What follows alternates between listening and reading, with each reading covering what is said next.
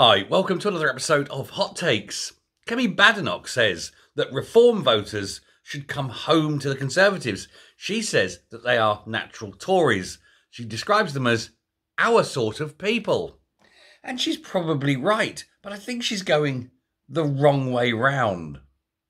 I think what's happening increasingly is our sort of people, the Tories, are moving across to Reform. Because for the Reform Party, Reform UK, Tories are our sort of people. And Tory voters are seeing that increasingly. And once we get the Conservative Party conference out of the way this weekend, I think the Tory party will be in for a bit of a shock, because it's when four become two. They're going to have their beauty pageant. They're going to line all up these people. They're all going to have interviews and talk and discuss, give a little piece to camera and all this, and put themselves out and about, meet and greet, shake the meat.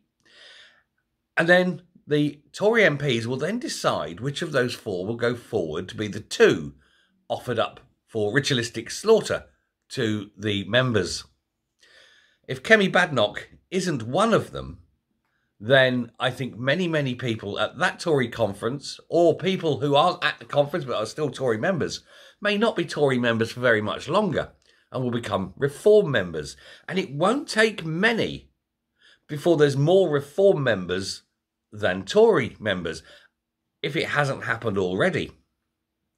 And this will be worrying Tory HQ. But Kemi has recognised this, and I think her statement that Reform voters are our people, as she's putting it, could be, I think, a hidden warning.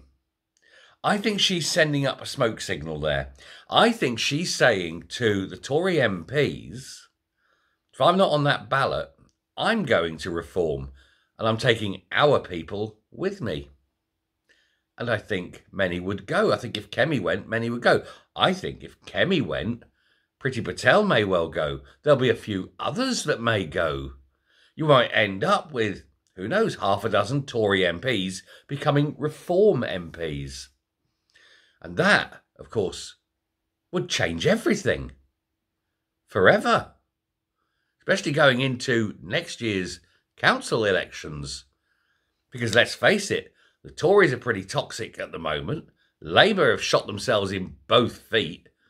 And it's just not viable for anyone else to be voted for except Reform.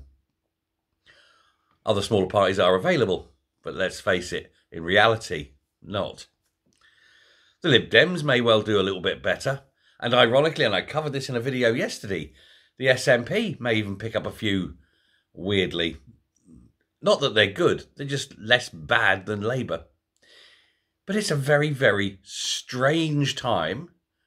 But I think that Kemi is giving advance notice to the upper echelons, the high, the high table, as it were, of the Tory party, that she has to be on the ballot or else.